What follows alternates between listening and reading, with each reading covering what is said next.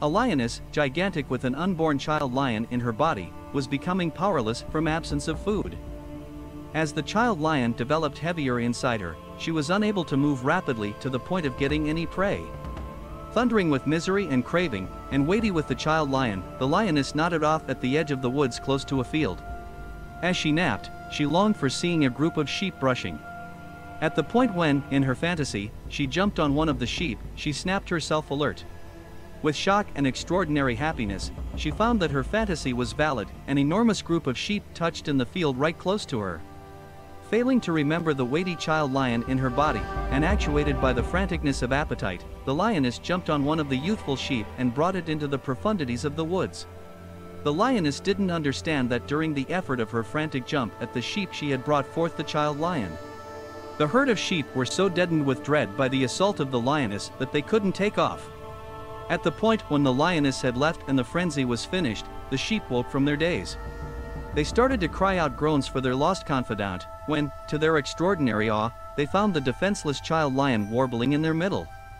One of the mother sheep had compassion for the child lion and embraced it as her own. The youthful lion grew up in the midst of the herd of sheep.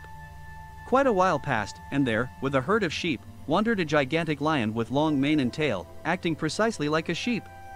The sheep lion cried out as opposed to thundering and ate grass rather than meat. This veggie lover lion acted precisely like a powerless, compliant sheep. At some point, one more lion walked around of the close-by woods onto the green field, and to his extraordinary joy viewed this run of sheep. Excited with satisfaction and whipped by hunger, the extraordinary lion sought after the escaping group of sheep, when, with awe, he saw a colossal lion, with tail high hanging out there, escaping at maximum velocity in front of the sheep. The more established lion stopped briefly, scratched his head, and contemplated inside himself, "I can comprehend the sheep taking off from me, yet I can't envision the reason why this robust lion ought to run at seeing me. This out-of-control lion intrigues me." Overlooking his appetite, he hustled hard and jumped upon the getting away from lion. The sheep lion blacked out with dread. The large lion was baffled like never before, and slapped the sheep lion out of his faint. In a profound voice he reproached, "What's wrong with you? For what reason do you, my sibling, escape from me? Cry, cry, cry. Kindly don't kill me. Let me go. I'm not a lion, but rather just a poor, quiet sheep," cried the sheep lion. The huge lion gave the sheep lion a horrible shake.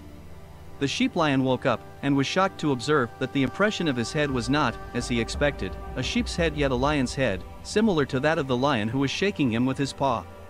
Then the huge lion expressed, "Take a gander at my face and your face reflected in the water. They are something similar. My face thunders. Presently. You should thunder as opposed to crying out." The sheep lion, persuaded, attempted to thunder, however could create cry-blended thunders. As the more established lion kept on urging him with slapping paws, the sheep lion finally prevailed with regards to thundering. Then, at that point, the two lions limited across the field, entered the woodland, and got back to the nook of lions. The above story plainly delineates how the vast majority of us, however made in the almighty picture and resemblance of God, have been brought up in the sheepfold of simple men and by this fall a survivor of personality emergency. We cry with dread, need, and demise, rather than thundering with eternality in power. We have permitted our current circumstance to characterize who we are as opposed to search internally and into the reflection of the expression of God to find our personality. James 1 verse 23. We will by the assistance of the essence of God this month replace that new lion and drag you to the pool of contemplation and give you such a hard shaking that you will open according to your comprehension. And view yourself as in a glass to rediscover your way of life. As a posterity lion of the clan of Judah, who as per God's heavenly nature has been given everything that relates to life and faithfulness through Christ. Prepare for a disclosure that will prompt a transformation in your life in Jesus' name. If you find this video helpful, kindly like and subscribe for more videos.